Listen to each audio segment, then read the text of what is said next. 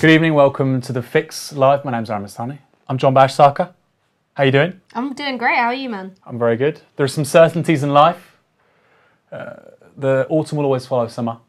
The 48% will always believe that they are in fact a majority of British public opinion. That your man will not text you back. That your man will not text you back. And that we in Enviro Media will always, almost telepathically, be wearing black.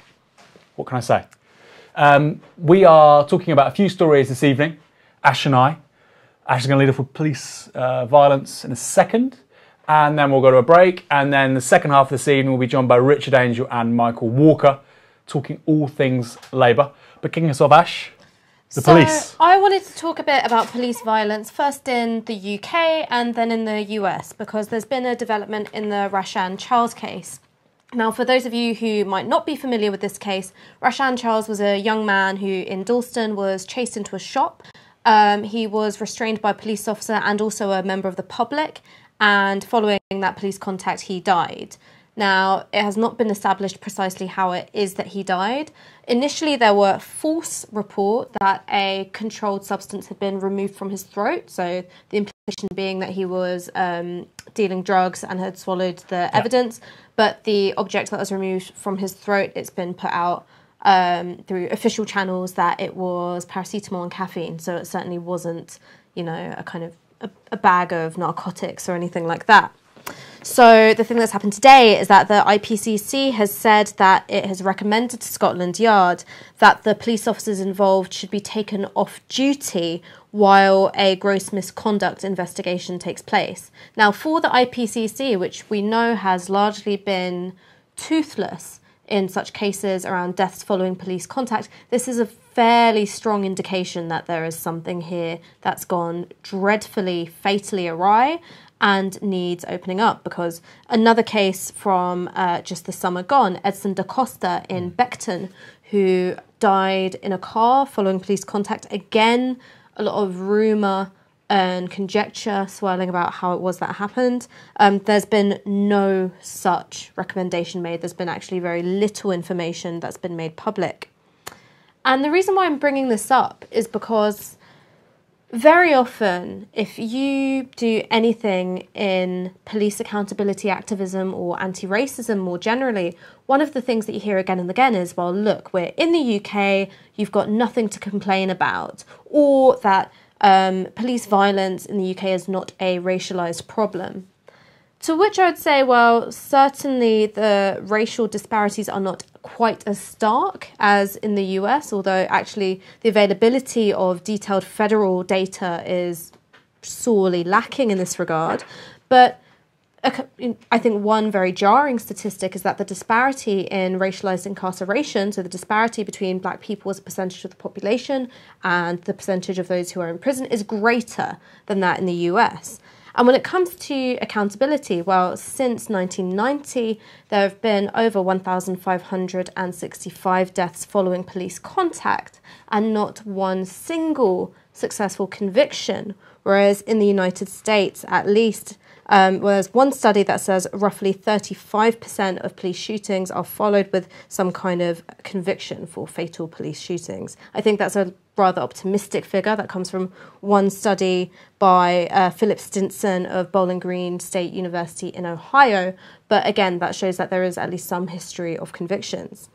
And what's more, in 2012, the Home Affairs Committee said as part of an inquiry into the IPCC that it's woefully under-equipped and hamstrung in achieving its original objectives. It has neither the power nor the resources that it needs to get to the truth when the integrity of the police is in doubt. So I'm opening up this as a discussion with you as well, is that do you think that anything has changed, not just since 2011 and the riots in England, but also last summer, where you saw Black Lives Matter shut down major transport hubs in protest of police violence, and it became not just a national story, but a global story. Do you think anything meaningful has changed? I think it's become a more salient issue. I remember listening to Andrew Castle on LBC Radio, and they were talking about Black Lives Matter. And they didn't agree necessarily, although he was actually very sympathetic. That's not really the point. It's, like I said, it's a salient political issue, and it's in the public consciousness that some people actually quite a few people, genuinely believe that racist policing extends not just to stop and search, not just to, longer sentencing or more likely to be found guilty at trial, but actually to the loss of life. And I think that's become more salient, in particular, since we had lots of different cases. John Menezes John de Menezes, sorry. Yep. John Charles de Menezes. John Charles de Menezes, the Brazilian national that was killed in the first half of the 2000s. I can't remember what year it was. 2005? It was immediately following 7/7. I think it was the next day or the day after. So it 2005. was at Stockwell police station. Yeah, not police station, tube station. Yeah, 2005. He jumped the barriers and he was killed by a firearms unit. But I think in particular since the Mark Duggan stuff. Now, I'm not going to comment necessarily on what Mark Duggan did or didn't do. I personally don't think there was much of a case there. But irrelevant of that, I think because of the kickback, because of the consequences and the riots and so on, again, it made it a salient point. It was something that people had to talk about. And I think all of this, particularly in Britain anyway, is in that slipstream, so to speak. I mean, and let's talk about this and the corrosive effect it has on public trust. Now, if you go around the area that I grew up, so around North London, you talk to anyone about the police, particularly in Tottenham, which where I spent a lot of my childhood, no one trusts them, right? Absolutely no one, because, very fresh in their minds is not just history of Mark Duggan, but the events surrounding Broadwater Farm in the 80s. Actually, during the riots in 2011, because my nan was living in Tottenham, which is the house that we lived in, and I rang her and I was like, oh, you were right. Can you get to the shops all right? And she was like, I'm fine. I was there for Broadwater Farm, and by the way, if I didn't have a bad leg, I'd go get a new microwave. I was like, Jesus, drink more, Nan. Clearly suits you. But thinking about this in terms of breakdown of public trust, so it's not just confined to, urban centres. It's now up and down the country, right? Because these cases are, publicised far and wide, and the one thing that anyone knows, whether you live in Tottenham or like Tunbridge Wells or some shit, is that there's never any justice and there's never any form of accountability. And the reason why I'm bringing this up is because of the case in St. Louis, Missouri. Yes. Obviously the site of protests in Ferguson, much more famously.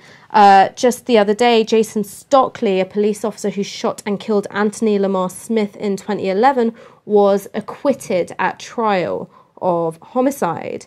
Now, one of the facts which is not in dispute is that he had said, I'm going to kill this motherfucker. He shot and killed a man, and yet he was acquitted at trial. Now, there's been outbreaks of disturbances, protests. I think we're going to show a video of just what happened when police were kind of approaching a group of protesters, and elderly woman was knocked to the ground. Yeah.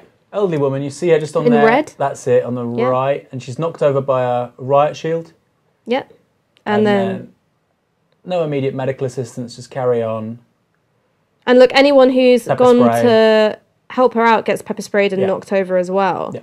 And the reason why I wanted to bring this up is that, especially after Charlottesville, there's been a lot of discussion about black bloc tactics and whether or not they're alienating and, whether or not such violence is ever justified. I think that video shows you what happens when there isn't a black bloc acting as a physical barrier between encroaching police officers and, say, the less confrontational protesters. Now, I'm not saying masking up and running around is always the most effective tactic. There's been a few times where I've seen black bloc and there's like 5 people in a sea of otherwise normally dressed people, and I'm like... it often tends to be quite, I don't know, purely symbolic, right? Sometimes it is a bit. It is a bit, and I think that in some cases it's more about people saying something about themselves, but I think in Charlottesville they were really the only effective force in kind of, pushing back the violent alt-right, and you saw what happened to people when they weren't protected by that big mass of people. You saw that, absolutely horrific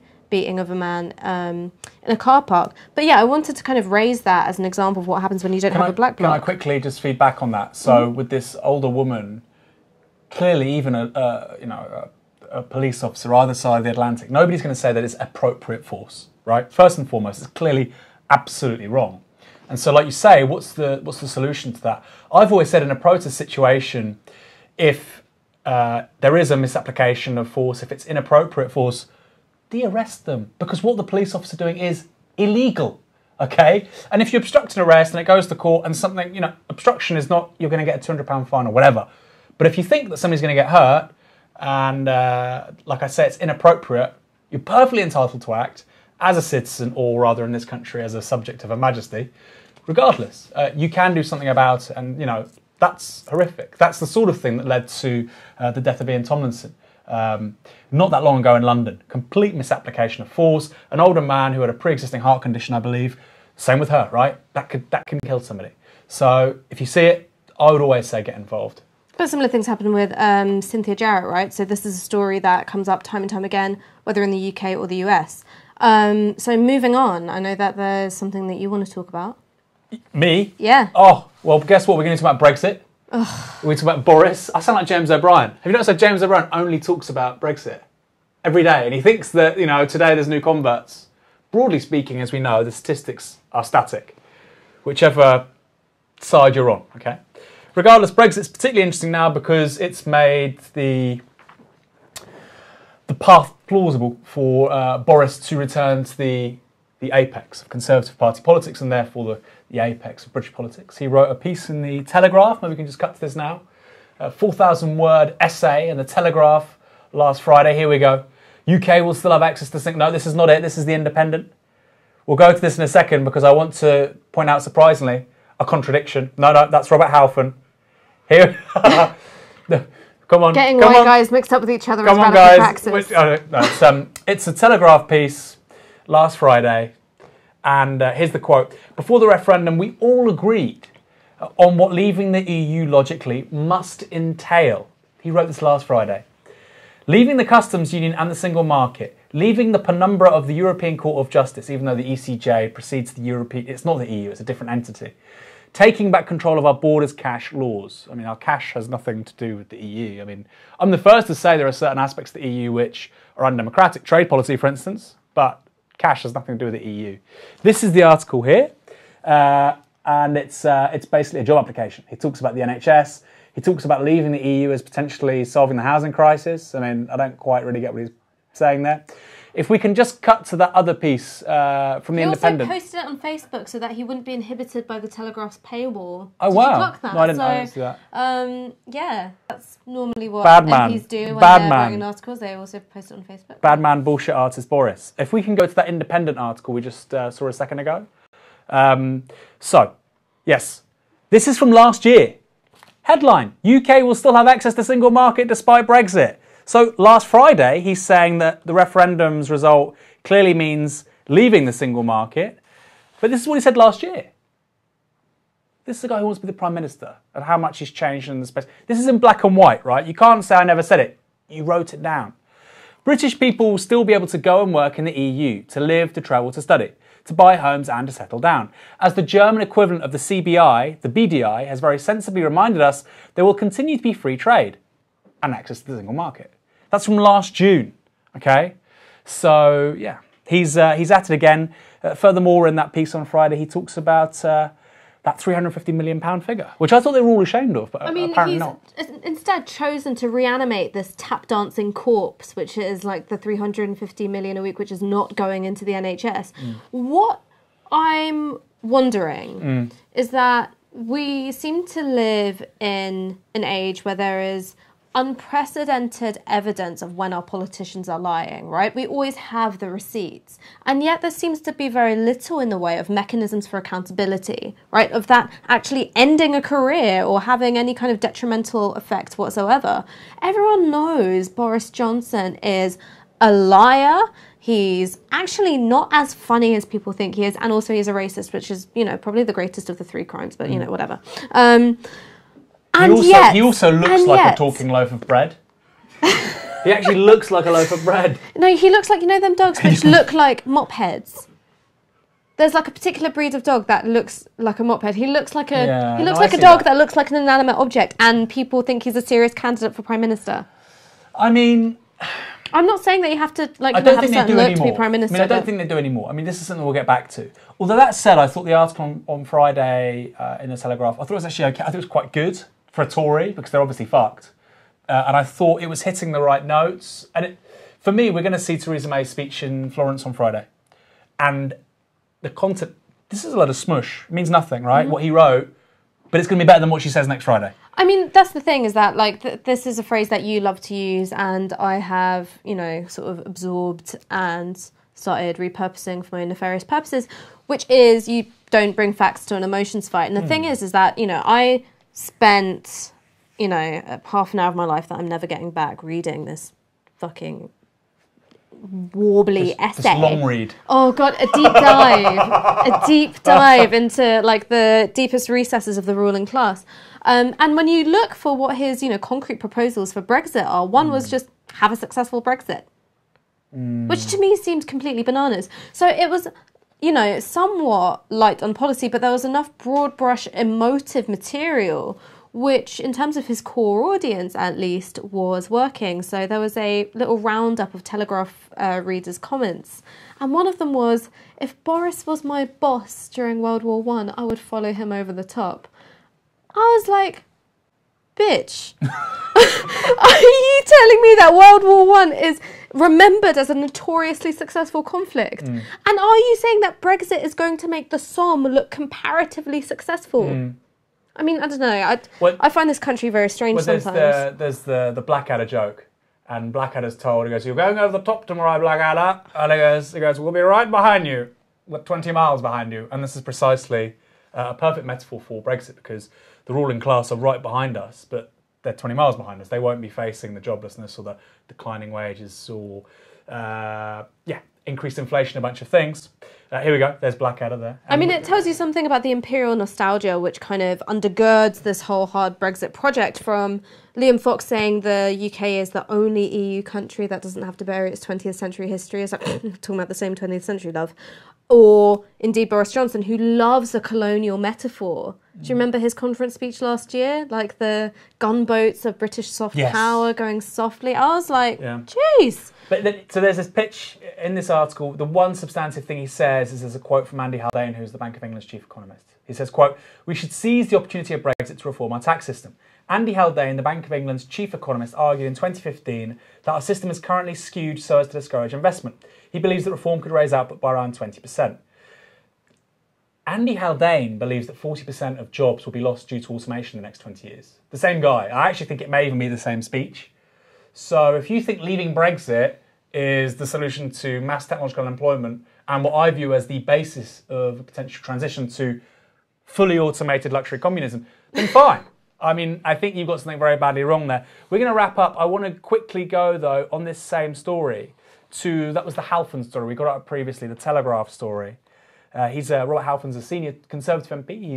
He's quite a rare animal in so much as he has a modicum of sense. Let's get that piece up. He was interviewed by House magazine, and he said, I'm normally an incrementalist. I'm not a confrontational politician. But I actually think we need a radical, counterintuitive revolution in the Conservative Party if we are to survive. He goes on to say, if we don't radically reform our messaging, our machinery, if we don't focus on policies that are really there to help the lower paid, which is supported by people in metropolitan areas, I think we'll face a precipice. Corbyn will be in number 10. I think that's entirely correct. And I think between that Halfon piece and Boris's long read, his deep dive, you have the smoke and mirrors with Boris, and you have the reality of what's going on with the Conservative Party.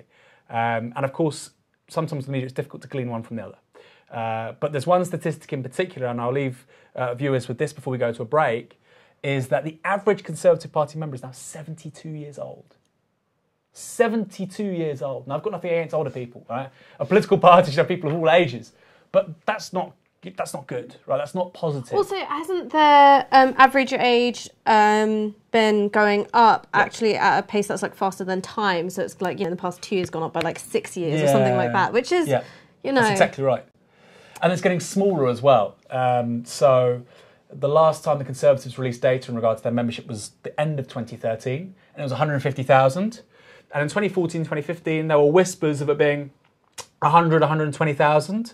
What we know is that a lot of members left after the same-sex gay marriage bill, I think 2013 or 2012, was passed. A lot of Tory members left in the run-up to that and subsequent to it, and that's probably just carried on. And I would wager there's fewer than 100,000 members in the Conservative Party. That's a bit of, I like a bet. It may not be correct, but if it is over 100,000, it's not much over 100,000. So what do you think? In terms of re-engaging the youth, they should have an Activate 3.0? Well, and we will leave on this because I keep on saying this. There was a piece, in the Guardian talking about this review that's been led by Eric Pickles, of all people, talking about how they can reinvigorate the Conservative Party. And one was, we need a youth organisation. And then this made me laugh because I knew that the Tories are kind of strange people, but the Activate WhatsApp messages, which by the way are completely real, Evolve Politics did a 3-part Expose, precisely. Thank you, Ash. English graduate here. Stupid political scientists. We get everything wrong. They did a 3-part expose on Evolve, and it included these terrible WhatsApp messages, right, which even Conservatives would, I hope, not agree with. But there's a broader context there that's not in a vacuum. The Young Conservatives were abolished in 1998 by William Hague after their members embarrassed leadership with extreme right-wing policies and drunken balls. And then its successor organisation, Conservative Future, was wrapped up in 2015, and I'm sure some of the viewers will remember this, amid a bullying scandal, Mark Clark, and a suicide by a young man, I believe, called Elliot Johns. Mm-hmm. Then, of course, you've got the stuff from the early 1980s, the hang Nelson Mandela stuff, calling the ANC, here we go, Nelson Mandela and all ANC terrorists, they are butchers. Which, to be fair, was fairly in line with Thatcher's own view. It wasn't that divergent also the ANC from were the mainstream of Conservative opinion at that time. The ANC also were a terrorist organisation, right? Yeah, no, they were considered a terrorist organisation. They were back in the day, and they became a civil rights organisation, but they still had just cause, and apartheid was wrong. So yes, there's a broader context here, which is that the Conservatives can't really have a grassroots youth movement because it either ends up in drunken bacchanalia, text message racism, or bullying. So they have a problem. They do have a problem. They have a problem. And whilst the Labour membership is getting younger and growing, broadly speaking, the Tories are getting smaller and ageing. Anyway. Time for a break? Time for a break. We are going to cut to our Novara 40k fundraiser. If you want to be part of a new media for different politics, go to support.novaramedia.com. We will be back in just a few moments with the one and only Richard Angell and Michael Walker. So don't go away.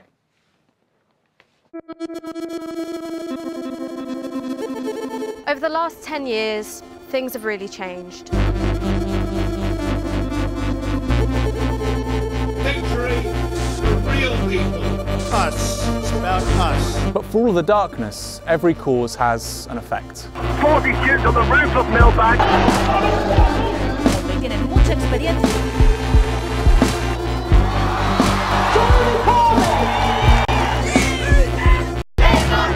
For all the talk of change, the present moment is really one of crisis. A crisis of democratic representation. Of identity. A climate crisis. Of a failing economic model which isn't working for most people. We can't have a media that's beholden to advertisers or the political ambitions of oligarchs. Which is why, in 2013, we founded Novara Media. Unlike corporate media, we are funded by our subscribers. There's no tax avoiders, there's no oil money, and there's no lords. What we're creating is media for you, which quite simply, you make possible. We're looking to raise £40,000. That will allow us to not only keep on paying our contributors, but give them a little bit more, as well as keep our studio and take our fantastic Novara events nationwide. To help us get there, go to support.novaramedia.com and give a one-off donation, or even better, sign up for a subscription. We've already achieved so much, but the truth is, we've barely started. Done with the experts. Wait, look, we're live again now and you're all bickering. Oh no. We're live.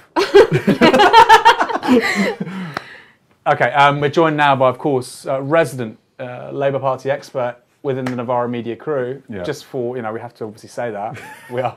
This is not objective. There's a two small different team points and of I'm view. the specialist on the Yes. Michael Walker, the one and only Michael J.S. Walker Yeah, on Twitter. on Twitter. And of course, Richard Angell. Hello, Richard. Hello. Thank you. Director of Progress. Yeah. Director. And your hashtag, your handle. At Richard Angell. There you go. And Progress Online. Yeah. With a 0. No, Is that? just a capital. Oh, there you go. Okay. I'm So sophisticated. There you go. I'm looking at the screen and it's another one of those situations where I'm next to someone who looks too similar to me in terms of like hairstyle. What can you do? Anyway. Brother from another mother. We were initially going to do a spoof in case you think my change your mum's mind on it, watching, and it would so- have to be in a board cap and just being like, hello, yes, I am Richard Angell. So I thought I would kick off with the first question, if that's okay. So would you describe yourself as a Blairite? Is that a fair...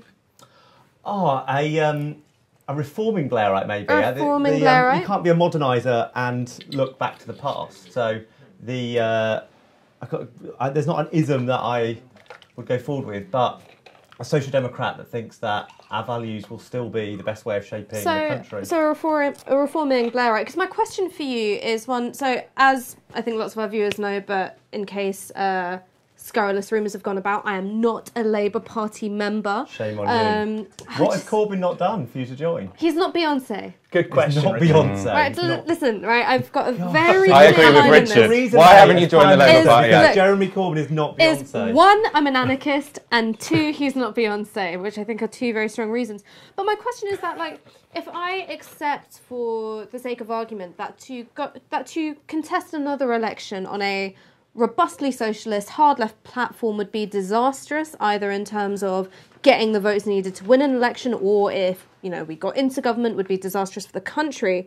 How would you propose addressing what I think of as a potentially irreparable breakdown in public trust in a Blairite, or indeed reforming Blairite ideology following the Iraq War and the global financial crisis? This idea of, you know, centrism has been discredited in many people's eyes. So what's your strategy for addressing this? I firstly just don't believe that is true. I think the last Labour government was a huge success. It changed this country in brilliant and immeasurable ways. It changed my life and the whole trajectory of my life. I'm from a single parent family. The Labour government changed the rules that meant we could have our first family holiday, get more money in our household. And then, of course, as a young gay man growing up, I saw that Labour government change the law in my favour time and time again, in a way that went against the Murdoch press and against the establishment of the right, against the House of Lords. It was a hugely reforming government. So of course, had the backing of the Murdoch press. Pardon? Labour did, but it went against. No. It had the support of the Murdoch press to get elected. It even got the Daily Mail at times because it was so popular in the country that they had to follow their readers. But they were advising us, or the Labour government, I wasn't part of it, I was much too young at the time, to not do a series of things, not least on gay rights. And we ignored them at every point and pressed ahead with it. And it changed my life. But you talk about centrism having failed. Macron has just won in France. Hillary Clinton was so close to having had a brilliant result and had certain things gone very, very differently, as she has rehearsed in her book that came out this week. Like, had Bernie won, perhaps? No, but there's no evidence that Bernie would have gone through and won a general election in America. No evidence at all. And I think he would have... he never had a negative ad run against him ever. And Hillary Clinton's had a career of that. But you don't think that, you know, the Iraq War and the global financial crisis are too... I mean, I think that focusing on, you know, the good things that a Labour government can do is, of course, really important. That's how you go out and you make an argument. And I come from a relatively similar background to you. My family knows that it is different to have a government in power. I come from a single parent family as well. But also I come from a family of public sector workers, mostly social workers. And even before the austerity agenda, they were suffering in terms of the ability to deliver services, particularly in social work. In terms of cutbacks to frontline workers. No, that was something that was happening. All governments have to live within their means. And a Corbyn government couldn't spend every penny. But it wouldn't give every interest group what they wanted. I'm not saying this is saying pro-Corbyn. I'm saying that there are problems of public perception, right? And you're saying that these are misguided perceptions, but how are you going to address that? Because you can't just lay all the blame at Corbyn's door and say, well, he won't do it for you. You do have to address the fact that the Iraq War has made people feel that a new Labour government or a centrist Blairite government would be unaccountable, PR savvy, but not particularly engaged with the will of the people. And from the legacy of 2008 onwards, that a neoliberal economic agenda, even when softened by some of the political apparatuses of social democracy, would fundamentally leave us all worse off in the long run. How will you address those two major breakdowns in public trust? Well, there's a lot of things going on there. Firstly, by 2008, there wasn't a Blairite in charge of the country. It was quite a significant change that had happened. Secondly, if you think that what Gordon Brown did as a direct response to the kind of neoliberalism, as actual liberalism as it would have been in the 1930s, did a markedly different response to the global financial crisis and kept 500,000 people in work. That had huge consequences, but it was worth doing. It was worth doing in a Labour way. It was worth being in government to respond to that crisis in a way that could reflect our values and keep working class people in their jobs. The reality is if you look at the result of the 2010 election, we deprived the Tories of a majority. Had we had somebody as Prime Minister who wanted to keep Labour's net as broad as possible, we arguably would have won that election in 2010. And then all the series of things that followed of Ed Miliband getting elected, trashing the record, and Corbyn taking over wouldn't have happened, and things could have been very different. So, I mean, let's pick up from the crisis, because I think we probably all agree to an extent that it changed the rules of the game somewhat. Maybe we disagree around the extent. Although the right have been the only beneficiaries of it, really, so far, other than Obama and the States. But no, I think... Well, so far, austerity has been the winning story. I'd agree with that to an extent.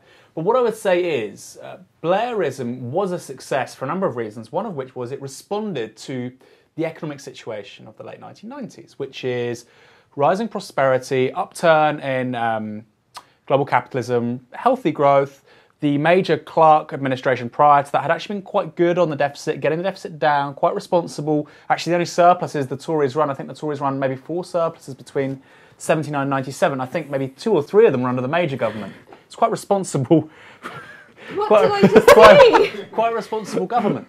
So what I'm saying is that the Blair project is a response to rising wages, the coming online of buy-to-let mortgages, of an upturn in global capitalism, and after 2008 that changes. And the Blairite project is based upon, yes, there'll be growing inequality, and this was happening, but the pie will be getting bigger, so working people will have rising living standards. It wasn't just that. We energetically held the gap between rich and poor closed in a way that everywhere else it was getting wider. No, I agree. And in all the years before it had. That's phenomenal. No, I agree with you to an extent. In so much the Gini coefficient, the measure of inequality in this country, despite rising GDP, didn't get bigger in the 10 years. Now, I agree with that. That's phenomenal. And it's quite, I agree with it. Brazil's done a little bit something quite similar under... Slightly different context. Yeah, but I agree with you. It's quite unique. Brazil. But the point is, and I think this is building what Ash has said, is that first and foremost, there's a PR problem, so to speak. Even if you think you're right... Oh, I accept that, Even if you are right, there's clearly misgivings within the broader public about Blairism as a political economy and as a set of foreign policy decisions. And then I would say, in addition to the impression problem, is that you guys... on that wing of the party, still haven't really come to terms with the reality of a post-crisis world, which is where living standards are always going to go down, productivity is going to be flat, unless we fundamentally transform our economy. And I don't see that coming at the moment. That might change from your wing of the party. But I don't think that's true. That Ed Miliband, I think, did a really good thing for the Labour Party that reminded us that the rules of the game are ultimately what matters most. Public services can do a great job in redistributing the proceeds of growth, but how the growth happens and who is immediately given the proceeds of growth through wages rather than dividends is absolutely crucial, and almost has given us our confidence back in having that conversation. And we've been having that at Progress. Liam Byrne MP has been leading brilliant work on this with now an all-party group in Parliament and got the Archbishop of Canterbury to be like the leading voice on reforming capitalism. What was interestingly was almost missing from the Corbyn manifesto this year was any of that stuff. There was the renationalisations, there was a transfer of money, often to very middle-class people through tuition fees, etc. What there wasn't was a real shake-up of how the rules get changed. And what's interesting about our approach in difference to both Ed Miliband and Corbyn that's come after, is there are allies in business who want to do this with us. And if you work with them, if you get into the nitty-gritty of how capitalism works, we can change it and make it work for our people in politics. Just letting it be passive to what's happening or wanting to go to war with it, neither of those things will work. Michael? I'm obviously going to disagree with most of that. I mean, in terms of policy, I mean, obviously it would be ridiculous to say that people's lives in Britain didn't improve under New Labour, especially compared to what would have been the Tory alternative. But it is difficult to brush over the millions of people whose lives were destroyed in the Middle East, and that is partly through that mode of government, which was having a fairly unaccountable leadership. In a broader point, I think we can focus a lot on a lot on policy in terms of sort of like how does this and that affect the Gini coefficient? I really think what defines centrism, which is what I think of as progress, is its relationship to political strategy and politics more broadly. So I think you've sort of said Tony Blair challenged the power of Rupert Murdoch. I think that's patently untrue. And I don't really think he said no. I don't think he challenged the power really of anyone, which is why the working class are in such a weak position come 2010. I think the New Labour position was from a quite reasonable point of saying that working class power is quite weak in Britain, popular power is quite weak in Britain. We're going to have to try and make a difference at the margins by getting people in power to agree with what we're doing. And I think they quite systematically tried to have a policy platform that the City of London liked, that the corporate media liked, and that worked for a while, but when the pie stopped growing, that broke down. I think for a number of reasons, people aren't going to go back to centrism, which is, one, it seems less plausible that that kind of politics, which is completely accommodating to the corporate media and to the financial interests, can continue to improve our lifestyles. And two, that we don't have to settle for that anymore. So I think one reason that centrism was quite attractive, especially within the Labour Party, was the idea that the working class is weak, popular power is weak, so we're going to have to go begging to corporate power.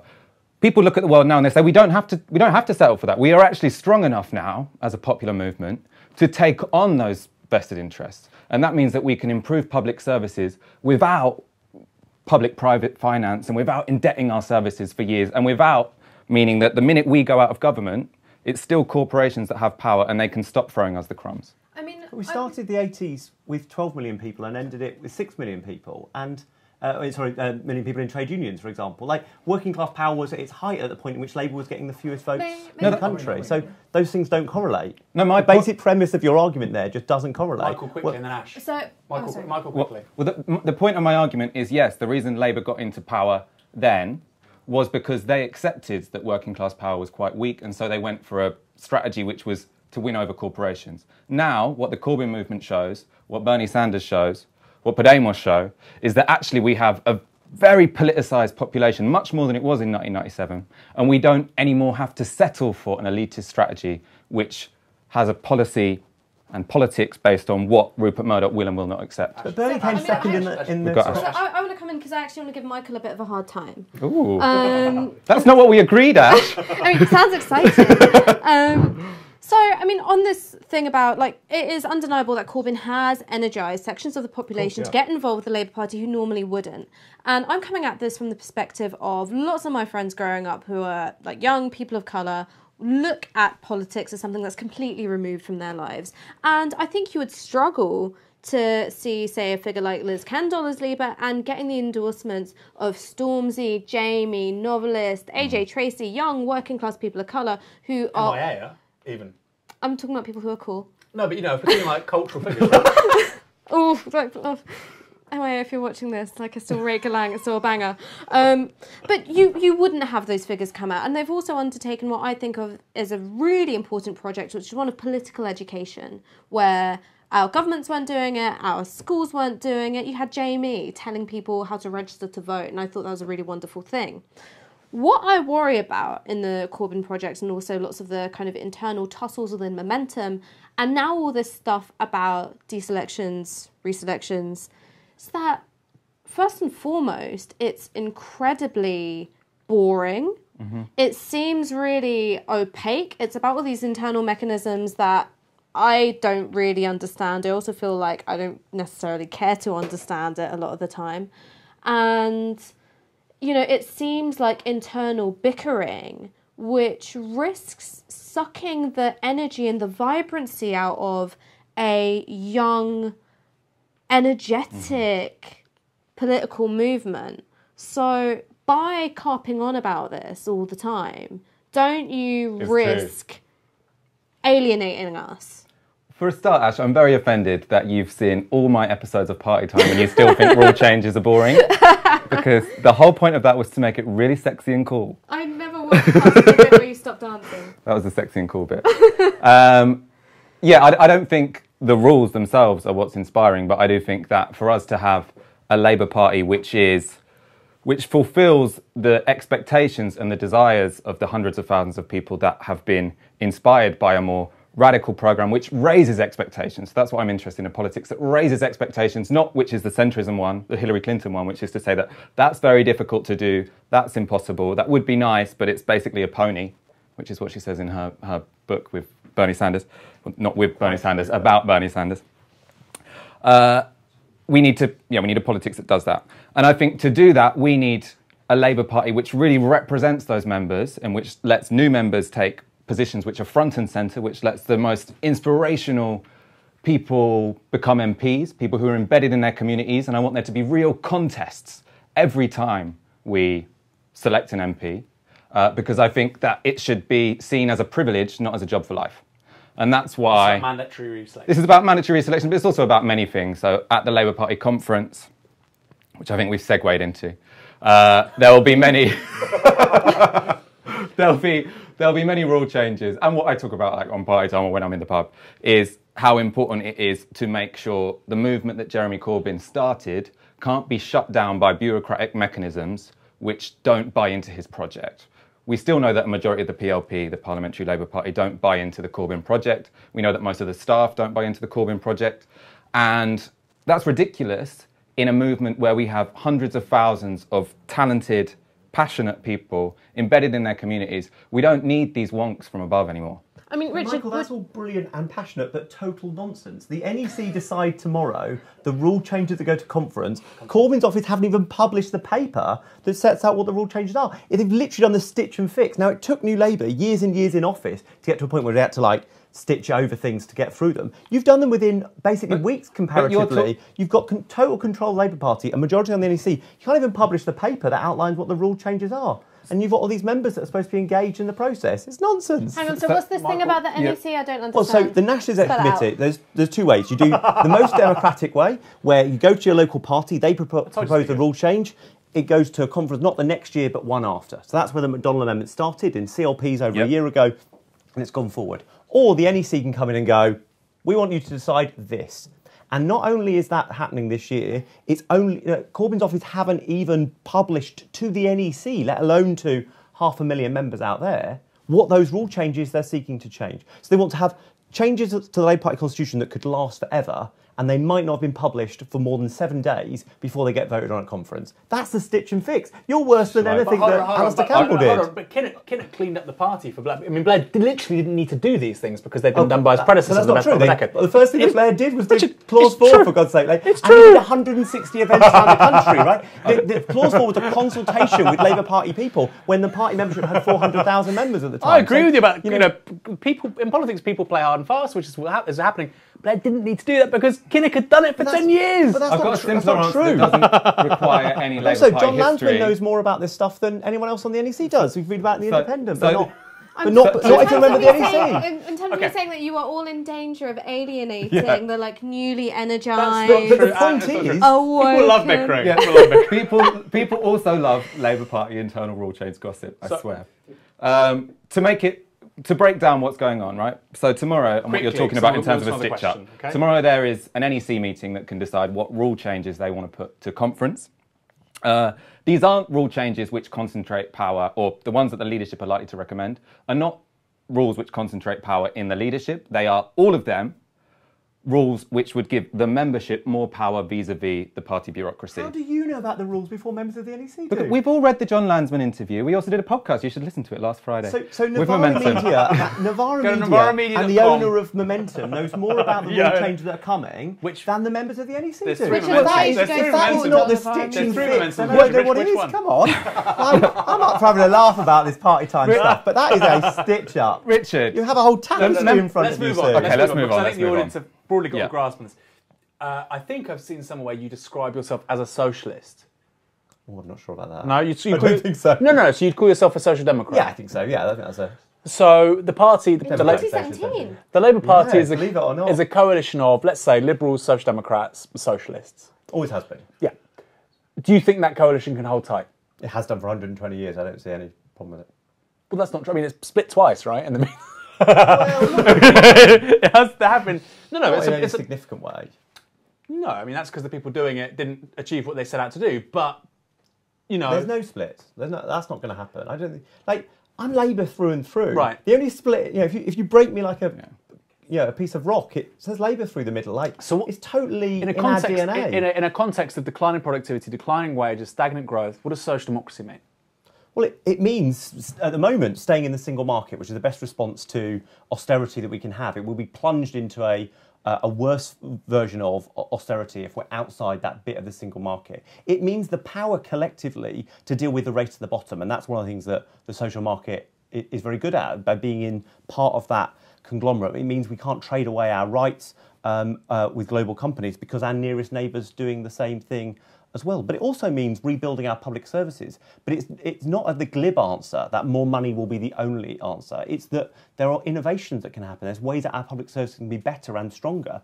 And I think it's believing that a more equal society makes us all more equal. And you've got to do that not by doing it against the people who might currently feel that they're privileged, but by showing that we can do this together. What was so great about the gay rights agenda that New Labour did is they were ahead of the public and they had a lasting change with the public, is they weren't doing it just for the gays. It wasn't like, if you look at the debate in Australia now they're having on equal marriage, it's like a transfer of rights onto gay people, a disaster. The way New Labour did it was like, we are all stronger if we do this together. And that majoritarian form of equality is one that we can all get on board with, and I think the British public will vote for. I think that's a historical reading of how LGBT movements have worked in terms of, like, from the grassroots. I think that New Labour were able to come in after grassroots movements were able to construct a tipping point. And on this, about the relationship between Labour and liberation movements, having a look over the stuff about the anti-Semitism proposal, I'm not really sure, is this a new bit in, like, the Constitution, or does this just mean new powers? The only thing you can really do wrong in the Labour Party is stand against it in an election or call it into disrepute in some way, right? But if you say something that's racist, you can use the defence in the Labour Party rulebook of, I believe it really strongly, and can essentially get away with it. And sadly, many people have.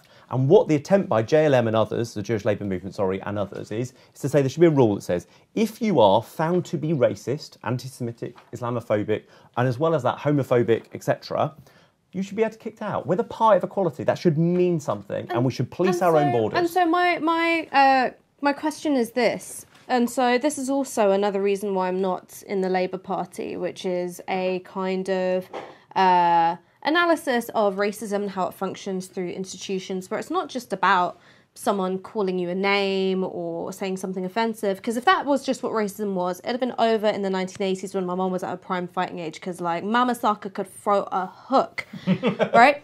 It's about policy. And I fully back measures which, you know, make political parties more welcoming and inclusive places for people of colour, people from religious minorities, people who are LGBT, etc., etc. But what mechanisms are there other than expulsion to hold people to account? And the reason why I'm saying this is to take two recent examples in terms of something that I feel very strongly about. One is Jess Phillips's comments about Bangladeshis and the Bangladeshi-Pakistani community, which hasn't existed since 1971, by the way, importing... The fucking war. I mean, yeah, I was just like, yeah... Too much a community. There was kind of a beef about this. Importing brides to for their disabled sons. And the second one, and this is where I'm saying that simply saying, well, you're no longer part of this project, is, I think, sometimes ineffective, is with Sarah Champion. Because I think they both parroted deeply Islamophobic and deeply incendiary myths. And what my problem is that when you've got a hammer, everything looks like a nail. And if you just say, like, we're going to expel these people, there's not really time, I think, to do the real work of heavy lifting and debunking lots of these narratives. Because I think, you know, you achieve change not just through getting rid of something, but by challenging it.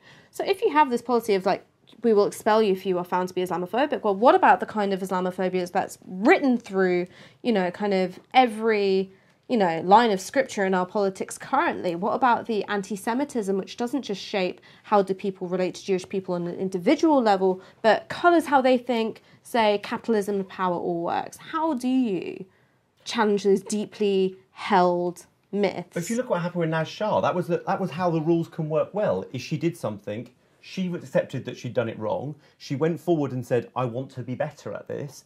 She got brought in front of the Labour Party procedures. There was a consequence to her actions, and she took all the right routes for doing that the other way. What you then saw was Ken Livingstone come on the telly and mansplain her and say she was wrong to apologise, she was wrong to do this. Let me tell you my warped version of history. And that's the most bizarre thing. And then not only does he basically get upheld as having called the Labour Party into disrepute, that they decide that he should have the most lenient punishment for doing that. And he goes out and basically sticks two fingers up to the British Jewish community and to Labour Party members who find that abhorrent and goes through the whole cycle again. That's bizarre. So it can work. And Naz Shah showed the right way to do it. Goodwill on behalf of the person, isn't it? With Naz Shah, for instance, Yeah. right? But that's not good enough for justice. That's not good enough. With justice, it's not dependent upon the goodwill of the... It can't be dependent on the goodwill of the...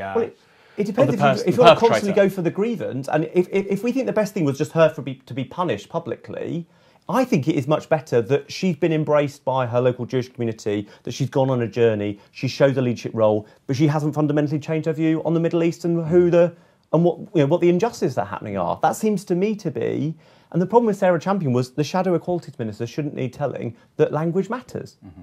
But also statistics matter. Of course. Right? Of course. That his statistics were faulty. I think that rule change will probably go through fairly uncontroversially. It does seem like an absence in the rule book that you can't be... that having a racist view doesn't preclude you being a member of the Labour Party. It probably should.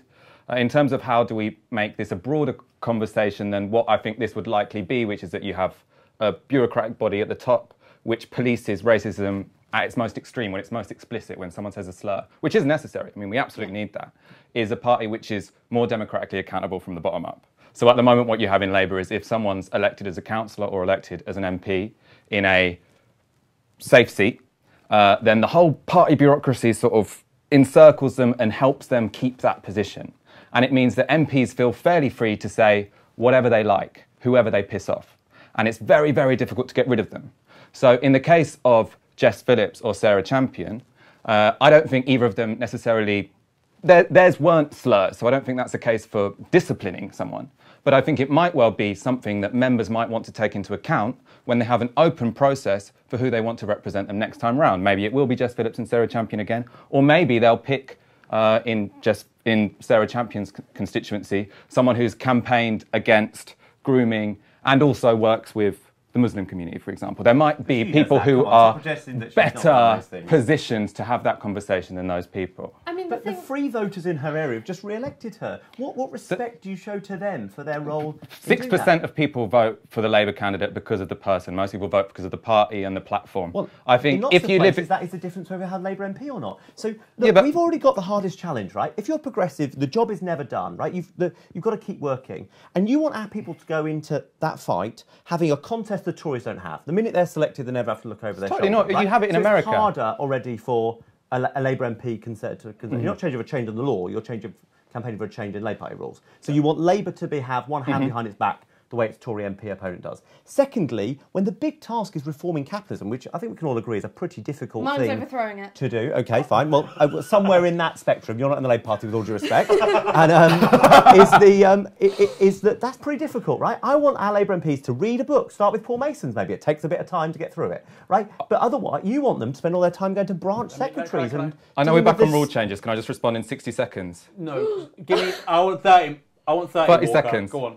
All right. So I think you're saying just let people vote for the Labour candidate. That gives them less choice over what candidate they're going to pick. You're either saying pick our Labour candidate, this one who's been your Labour candidate for 15 years, or vote for the Tories or Lib Dems. That's not offering ordinary people a choice. I also think that the fact that you've had people in these safe seats who haven't had any challenge is one of the reasons why in many parts of Britain people feel detached. Actually, in all parts of Britain, people have felt very detached from the Labour Party because they have seen it as unresponsive. That's why if you have challenges in communities and they can continuously select people who currently reflect their views, you're going to have greater connection to the Labour Party and will be far more successfully electorally than having this sort of idea that we have to spend the whole 4 years sending out leaflets because any internal contest would put people off. What proves that, Michael, is in Scotland when we were swept away, we were not disproportionately swept away because Katie Clark was the MP or not. So when you had a hard left MP who apparently, under your definition, would be more engaged or whatever, there was no difference because what happened was bigger than that. So she wasn't selected in a very dynamic, open selection where there was a party with 500,000 members.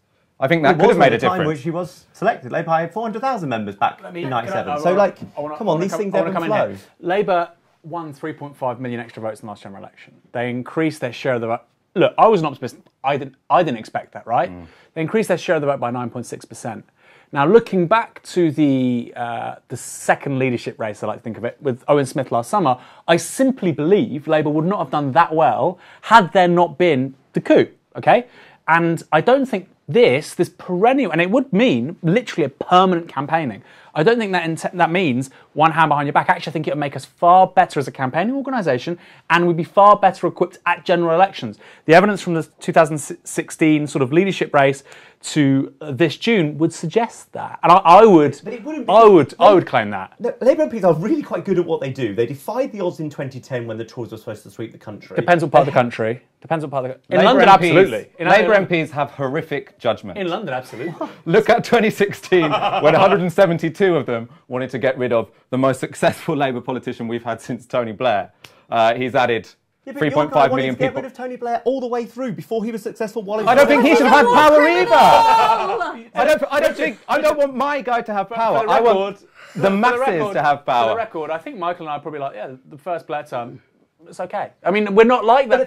But Corbyn would have got rid of him. We're not saying Corbyn should have picked the whole time. We're saying the members should pick all the time, because there is, what this election has proved, is the wisdom of crowds when you let 500,000 people decide. This is a bit too liberal for me. When you let 500,000 people decide, they make a Silicon Valley. decision Bit too Silicon Valley for me. than 250 oligarchs in the Corbyn PLP. didn't believe in the wisdom of the crown where Blair was being successful. So stop pretending that this is. You've kind of created an alternative reality. I'm not interested in it's what going your Corbyn way fought right in now. 1997. I'm interested in membership democracy. I don't care what Corbyn fought in 97. I've got a question that I want both of you to answer very quickly. We're going to wrap up after this, okay? Can I have one more point? No. And then we'll bring Rich back in. Okay, right. One question, which is, I think it would be a terrible error to subsume all political activity and energy into the Labour Party. I think you need lots of things going on at the same time, and that's what creates a dynamic, vibrant, pluralistic politics.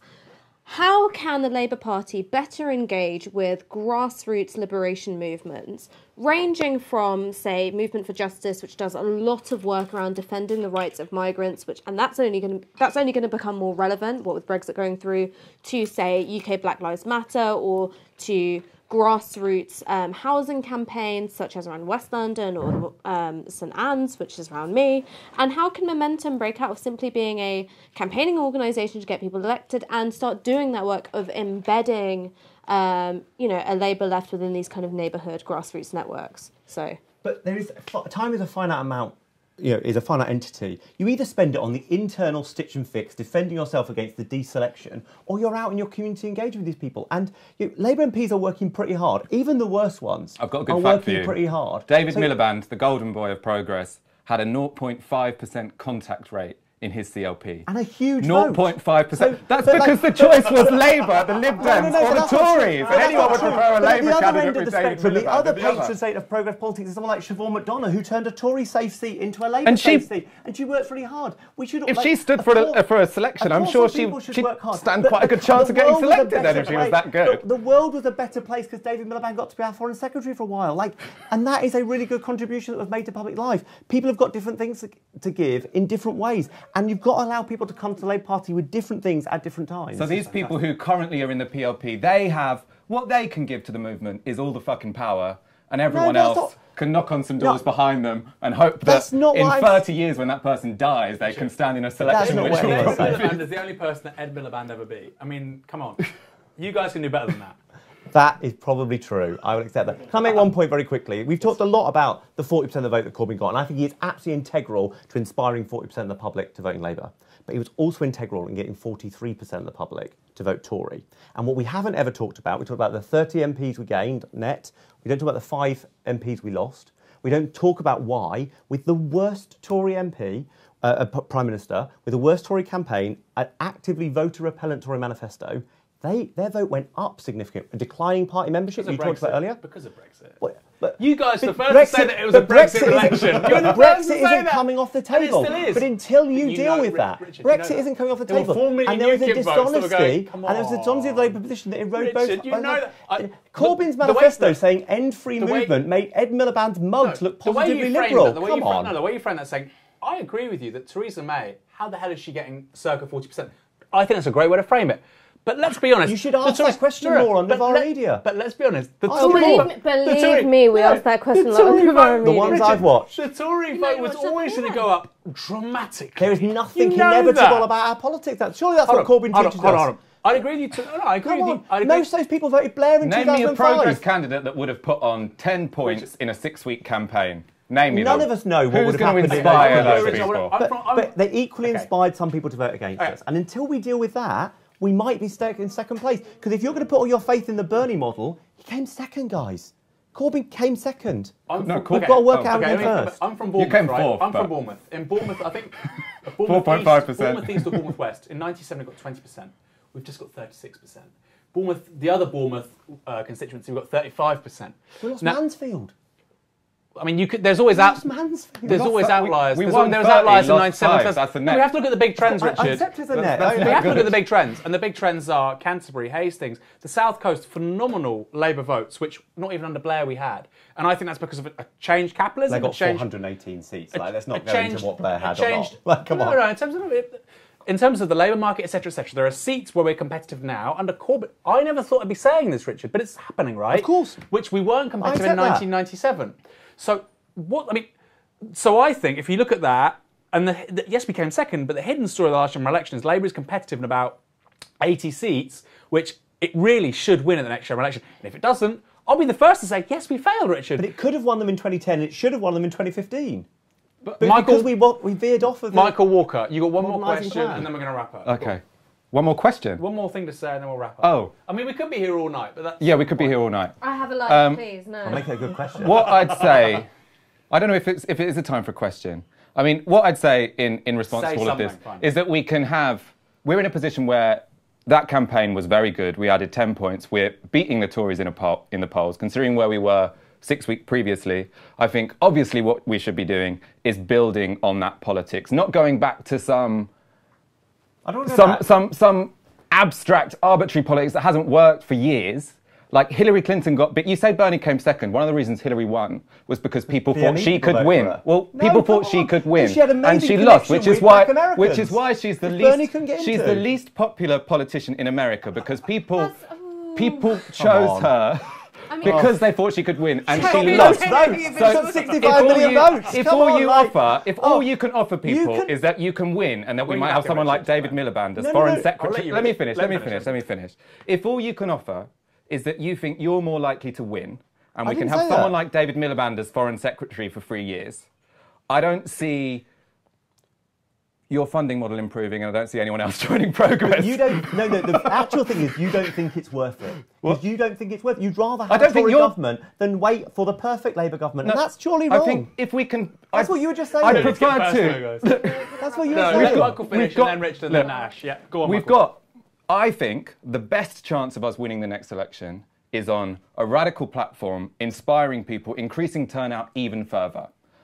The gain of that is also incredibly big. It's having a politicised population. It's having a government that has people behind it who can actually challenge corporate power, which can give us lasting better public services, not better public services whilst we have the right people pulling the strings. I think looking around the world, looking in Britain over the last 2 years, that's clearly going to be the most successfully electorally. What you're offering people is a deflated programme, a programme which says we have to be realistic, which means we have to accommodate with corporate power,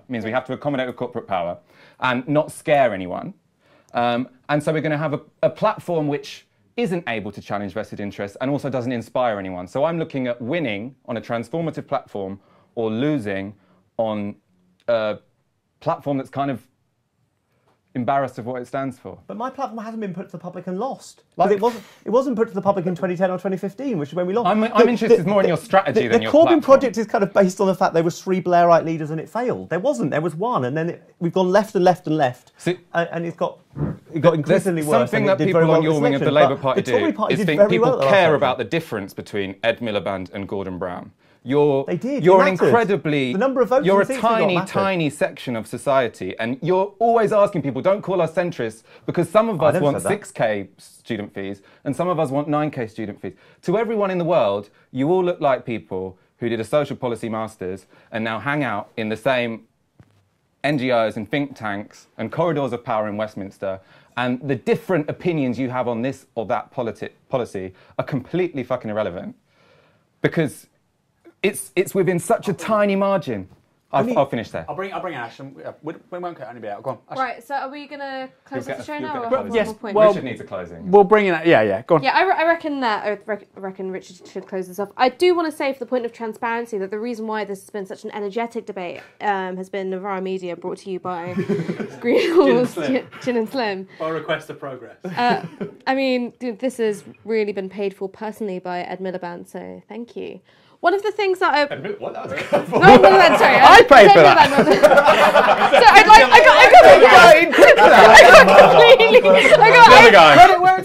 I got mixed up with my Milibands. I'm so sorry. Michael Walker.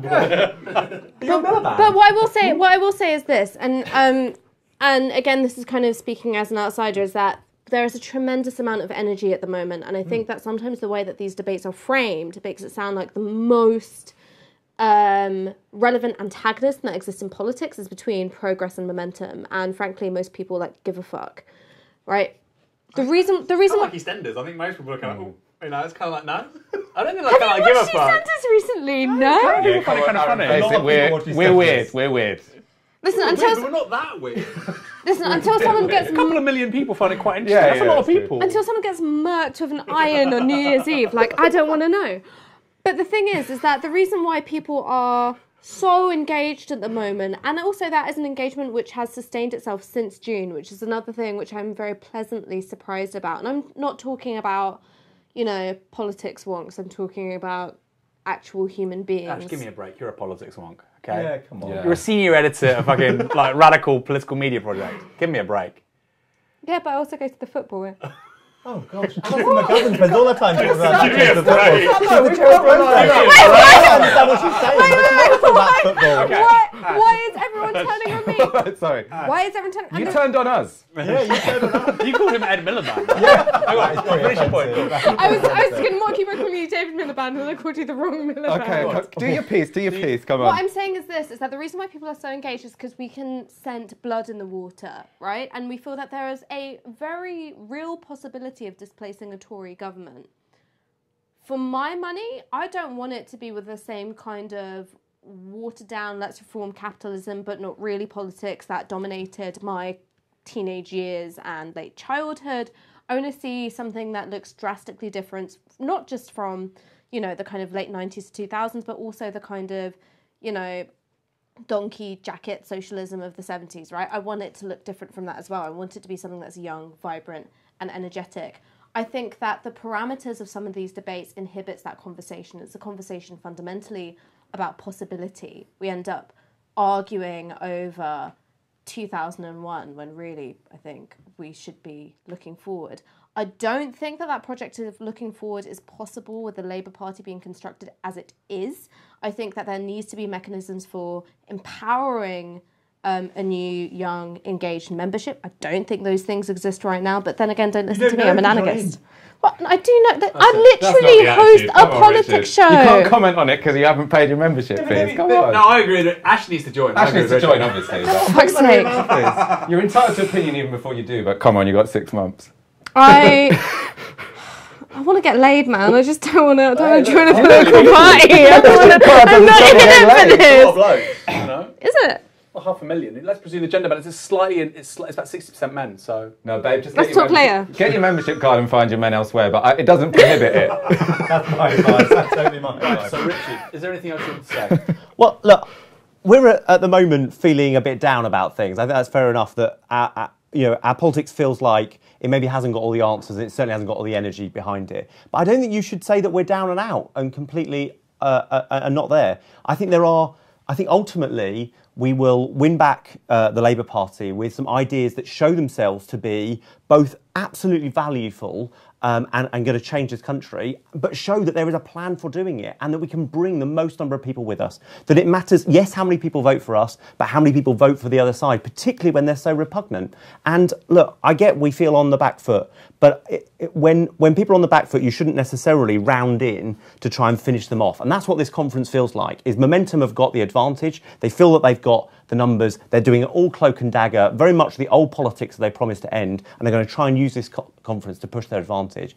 And I think that if they believe in the unity they were calling for before the election, they wouldn't be doing that. And if they wanted the kind of project that was focused on what you said, of replacing a Tory government, that wouldn't be the focus of this conference. It would be the manifesto and policy, not process and constitutional amendments. 10 seconds. Michael, very quickly. Yeah. Richard, we don't want to drive you out of the party. I think there's a place for progress in the party.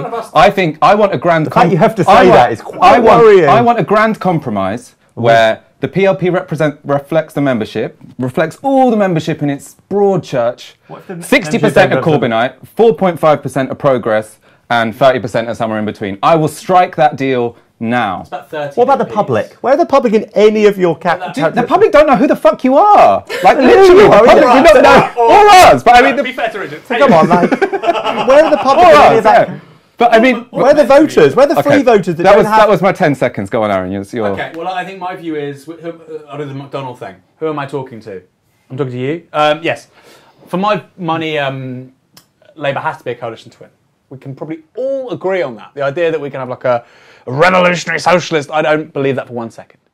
At the same time, I think that if the political energies, which have clearly come from the left, universalism, some of the classical policies of social democracy, if they were to be undermined by a desire to build bridges with other elements of the party, I think that would deprive us of momentum rather than accelerate it. Just my view, but Richard, take Spotsilla. Yeah. The lion's den. Thank you so much for coming on. The lion's den. This is The Fix. We will be back. We will be broadcasting next Monday, but also next Saturday, Sunday, and Tuesday and Wednesday. You'll get your daily fix of The Fix at lunchtimes, I think we agreed we'll be broadcasting. Yeah. Circle 1, 2, but we'll confirm that later on. 1 p.m. We've got interviews this week out with... Too much gin and slimmer. We've got interviews this week out with Angela Nagle and David Harvey, so keep tuned for that. We will, we'll see you at conference. Bye. Bye.